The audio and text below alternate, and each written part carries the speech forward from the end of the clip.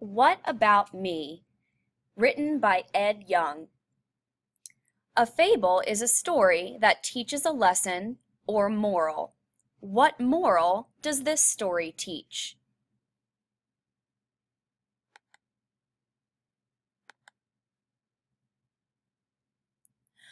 Once there was a boy who wanted knowledge, but he did not know how to gain it. "I shall see a grand master," he said. "He has plenty. Perhaps he will give me some." When he arrived, he bowed and said, "Grand master, you are wise. How may I gain a little bit of your knowledge?" The grand master said, "You need to bring me a small carpet for my work." The boy hurried off to find a carpet maker. "Carpet maker," he said, "I need a small carpet to give to the grand master for his work." The carpet maker barked, "He has needs. What about me? I need thread for weaving my carpets. Bring me some thread, and I will make you a carpet." So the boy went off to find a spinner woman. He found her at last. "Spinner woman," he said, "I need some thread for the carpet maker who will make me a carpet to give to the grand master for his work." "You need thread," she wheezed. "What about me? I need goat hair to make the thread. Get me some, and you can have your thread." So the boy went off looking for someone who kept goats. When he came to a goat keeper, the boy told him his needs. "Your needs, the others' needs. What about me? You need goat hair to buy knowledge. I need goats to provide the hair. Get me some goats, and I will help you."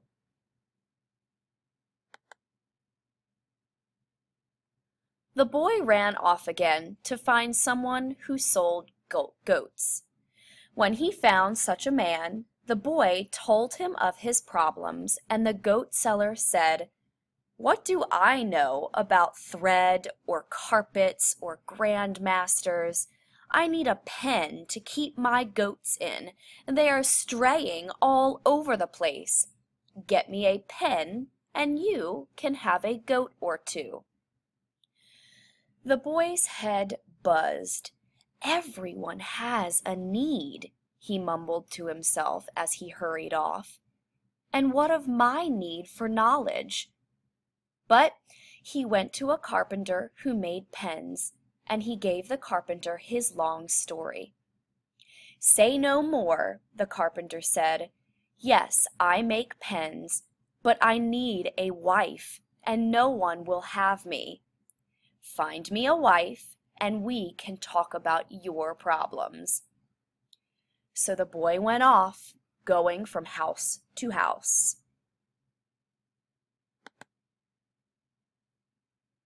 Finally, he met a matchmaker.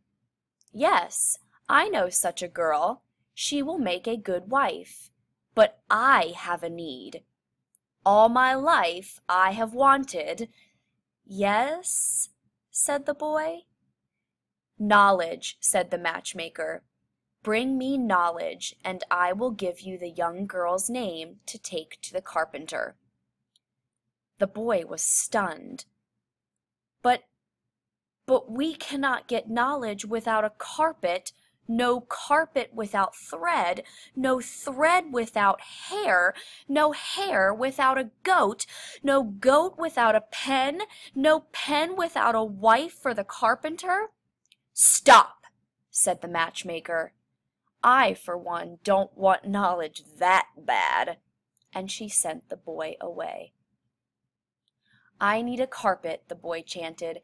"I need a carpet. I need a carpet." And so he began to wander farther and farther from his village, until one day he came to a village where he saw a merchant in the marketplace, wringing his hands. "Merchant," the young man said, "why do you wring your hands?" The merchant looked at the young man's gentle face. "I have an only and beautiful daughter who I think is mad.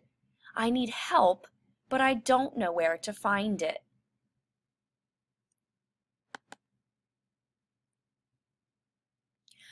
"I could not even get a piece of thread when I wanted it," said the young man, "but perhaps I can help." And so the merchant led him to the girl. When she saw his kind face, she stopped ranting. "Oh, good young man," she said, "I have a need. My father wishes me to marry a merchant like himself, but I love a simple carpenter." When she described the carpenter, the wanderer suddenly said, "Why, she loves the very carpenter I know!" And so he went to the other village and took the girl and her secret to him. In thanks, the carpenter immediately gave the young man wood for a pen. The goat seller placed the goats in the pen and gave him some goats, which he took to the goat keeper, who gave him some of their hair, which he took to the spinner, who spun him thread.